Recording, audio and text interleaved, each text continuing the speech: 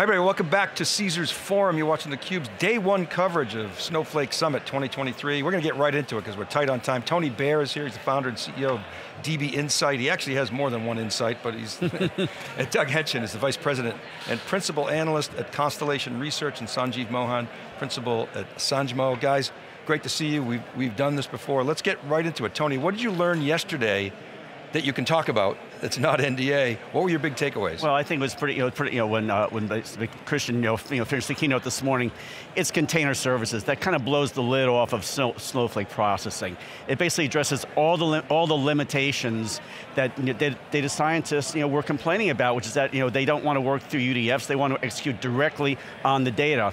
And with container services, you can do exactly that. Anything you'd add, your big takeaway, Doug? Yeah, I mean, absolutely, Snowpark Container Services is the linchpin of almost all the announcements here. The ability to run ML, the ability to run the native apps, APIs, et cetera.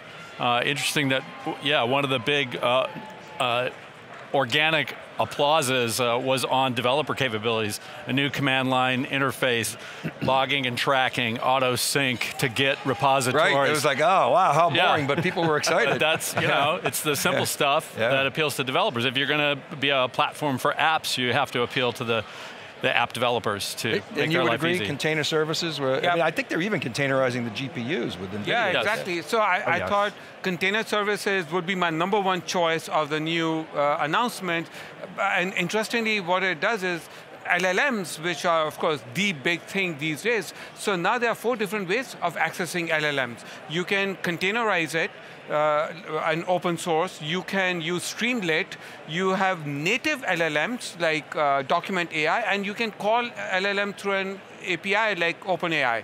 So this is how the platform is expanding. So the high level messaging, all data, all workloads. Okay, I get that. What doesn't, I think it's there, but I want your guys' opinion. They got a unified data platform, they got a lot of different ways to query now, and they can store and manage different data types. So there's like this magic integration. Am I getting that right? Is that coming across in the messaging for these guys, that I can query different data types and have it return a kind of consistent, or is that like pipe dream? I'll put it this way, I think we also have to put this in the context also of the lakehouse. And while it doesn't get all the decibels and the spotlight that LLMs do, the fact is that you want to take the lid off of whatever data, and part of it is all the unstructured data, but also all the data that was in the data lake, and with the lakehouse, basically you get trusted data, and Snowflake is essentially making Iceberg a first-class citizen. That's that's pretty profound. It's all data and it's all workloads. I think that's the big take with the containers. Actually, all workloads. It's all data and all code. Yes, That's what it is. In fact, it's a brilliant strategy, because what Snowflake has come to a conclusion is, we own the data, we should now own all the apps. And an underlying theme of this entire conference is security and governance. If you run things within our platform, no data movement, secure, governed, shared, and scalable. So you guys are on your way to San Francisco to the Databricks event. So you got Databricks is really, I see it, tell me if you guys see it differently, as a data engineering, data pipeline company. Snowflake's a data management company. They're each trying to go in that other direction. Is that how you see it? And no question about that. I mean, the thing is, you got to look where their natural constituencies were when they got started.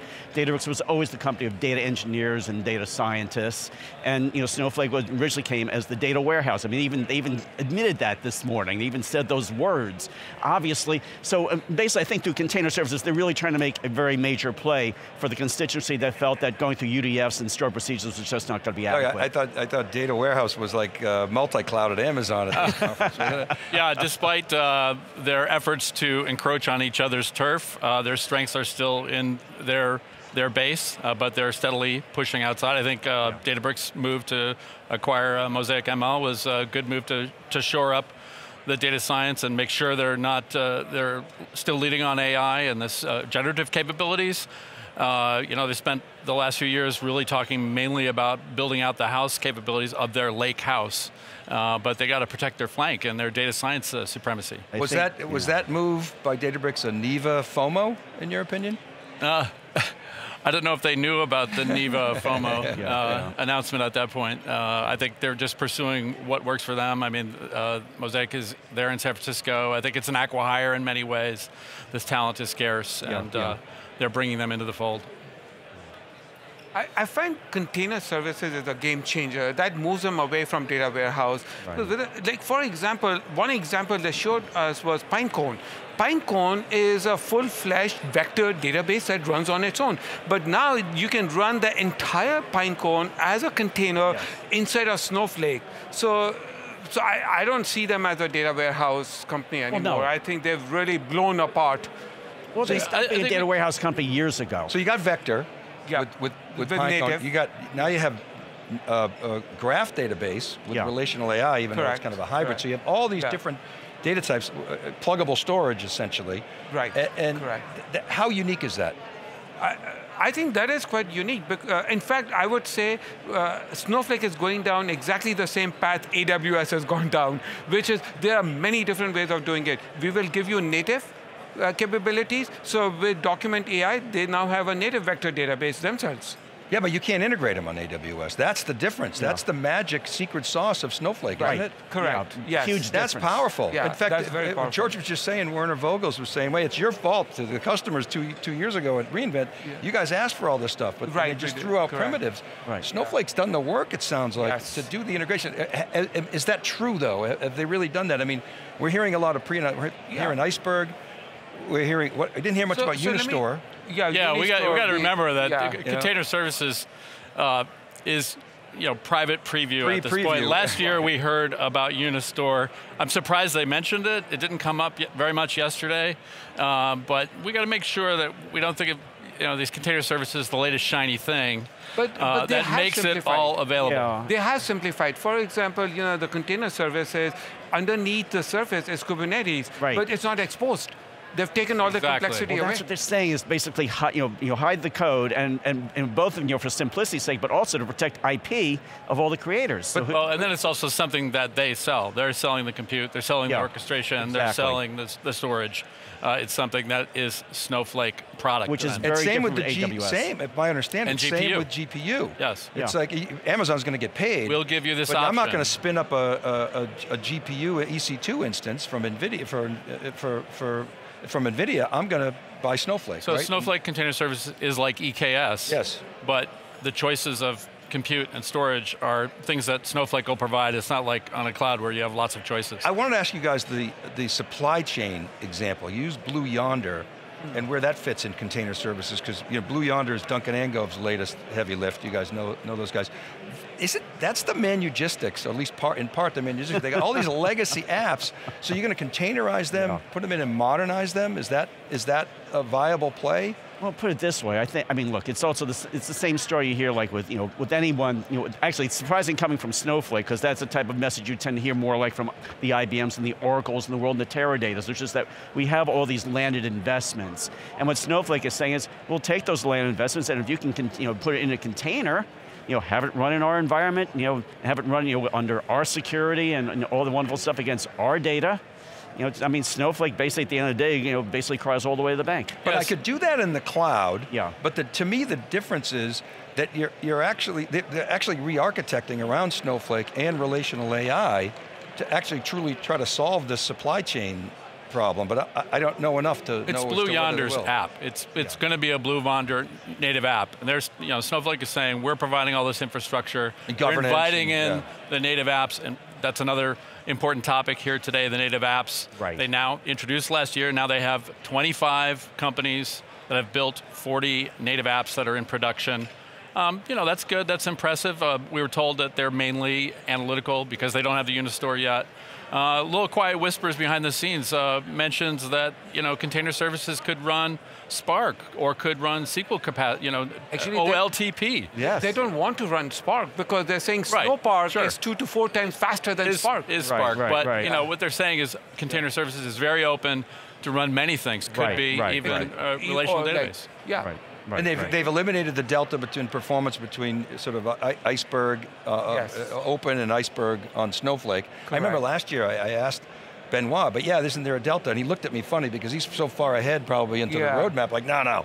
you don't get it. You know, he didn't say that, but he kind of looked at me that way. How I think they were saying 10% last year, a 10% penalty. There was a penalty, and now there's ostensibly no penalty, so you can actually update right in place on the iceberg table. And I'm not sure if this came out in the keynote. It's actually bidirectional now. So you can create a managed iceberg table, but you can also go to Iceberg and access a Snowflake table, right? Yes. So it's a bidirectional. Yes, exactly. thing. And you can both read and write. And it's so far, in terms of the open table formats, there are very few vendors that basically do it both ways. So they're stretching the Snowflake, sorry to use these terms, but fabric or mesh to different data types. That seems like a very viable and bold strategy, but should we be concerned about these announcements and private preview, and then a year later we're still not in GA, or is that? I like the native apps. I like the native apps because basically that's gone to public preview. Yeah. So I mean, there's some real, your progress there. Some of the other stuff, like Unistore, I think that's going to be a long and winding road.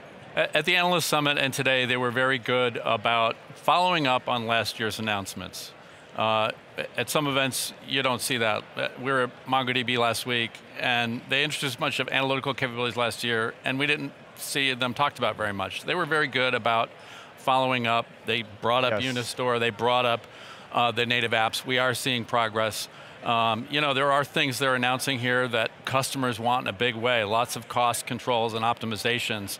And if I were a customer, I'd be asking them to put on the coals to bring these to the fore. And in the FinOps environment we're in today with big interest in cloud optimization, they should have more of these capabilities. I'm surprised, there's one of their customers, Capital One, has this Slingshot app. Right. That's something Snowflake should have. Well, their timing of that was pretty good because they announced it last year, and now everybody's so focused on optimization. But but it's really interesting about Slingshot. Whatever Slingshot is doing in the app, Snowflake is doing it in the database. Right. You can create a budget, you can create thresholds, you can monitor, you can alert. So the question that begs is like, what is the reason of having a third-party product if it's natively available? Yeah. Well, they have a lot coming, but it's in private preview. The Snowflake capabilities are in private for the most part. Slingshot had a massive booth last year, and then we didn't really hear very much about it. Well, the other thing, the other place where that battle may eventually be fought would be in ML Ops. And Snowflake has to do a very careful sort of, I guess, they have just some very fancy footwork with their partners like Datacoo and SAS and all those wonderful, Data Robot and all those wonderful stuff. In terms of that, they all do ML Ops. So like, where does one pick up and the other leave off? What about ETL? What happens? I mean, they're kind of going to dance around that because you got ETL vendors in the ecosystem, and they're basically saying, you don't have to move the data anymore. So you have them using native apps frameworks, for example. Matillion has a bunch of connectors and things that they're building in that framework. So I think they're reaching out partners there. They also introduced their advancement on streaming, Snowpark streaming. And Delta tables. So these are things, their own building blocks for faster integration of data. Dynamic tables. Yes. Delta tables is tomorrow. Sorry. Yes, exactly, Dynamic tables. I took a... I was going to say, I missed that. I know, I was like, oh my God, Delta, wow. We're not going there. Okay, so coming in to the show versus, you guys are on a plane this afternoon going to San Francisco. Has your impression changed at all? Notwithstanding a lot of the stuff's not shipping. Has your impression changed? Positive, more negative, neutral? I am positive. I think Snowflake is really thinking wide and beyond just the data. They're thinking data applications and everything around it. So I'm very gung-ho. Yeah, very impressed. I think the container services are very promising. Hopefully we'll see the follow-up next year where it's getting to public or is in public and GA is palpable. Unistore and some other things that they developed last year, still waiting. So I'd like to make sure this progress from stage to stage is happening quickly. Yeah, at the risk of sounding like a broken record, it's container services, and the reason for that is it really addressed a key, I guess, sort of shortcoming, in the whole Snowpark environment, which is that it really, basically, with Snowpark last year, up until now, it's like you had to go through UDFs or stored procedures, and that clearly does not appeal to the crowd that they want to reach out to. And I heard that, on the floor when I was here last year. I think container services just hits that right on the nose. Yeah, the North Stars, they want to be the app store for enterprise data apps, and you the iPhone analogy. You've got to simplify and that. Snowpark is great. Container services for all the reasons you said, but it's more than that. It's like even machine learning. To train a model, it was really hard to do it in Snowflake last year. Now they're model registry. Yeah. So they're introducing the whole MLOps capabilities natively. And it's also a potentially strong partner play. Yeah, right, absolutely. All right, Data Gang, we got to go. Awesome. I'd love to have you guys back. Awesome, Thank you. as usual. Okay, good have to a see good you trip, again. safe travels. Thank you.